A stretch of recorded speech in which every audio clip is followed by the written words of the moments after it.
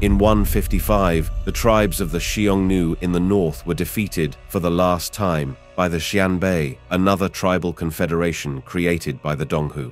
If you remember, it was the Donghu Mongolic tribe that had been driven out of eastern Mongolia during a campaign by Modu Chanyu 2 centuries prior. The Xianbei took revenge and even went as far as the Caspian Sea in the west, effectively replacing the former Xiongnu state.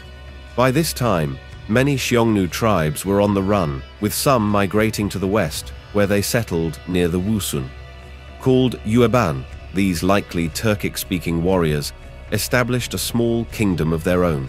Much later, when they came into confrontation with the Rouran, it is narrated that Yueban shamans conjured a fierce snowstorm, a divine intervention that halted the Rouran advance, forcing them into retreat back to Mongolia.